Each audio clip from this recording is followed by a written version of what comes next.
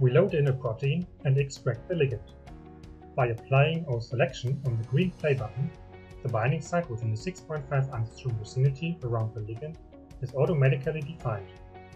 In order to find proteins with similar binding sites, we push the protein over into the protein editor mode. Here, similar binding sites can be found with the external web server SIENA. By default, 10 proteins with high sequence similarity will be loaded into SeeSAR, already aligned to the query protein. Up to 500 protein structures can be loaded in. The query can be displayed as reference structure.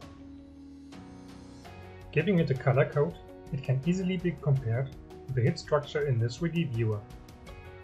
The protein structure of interest can be added to the protein mode and used as receptor in all modes of SeeSAR.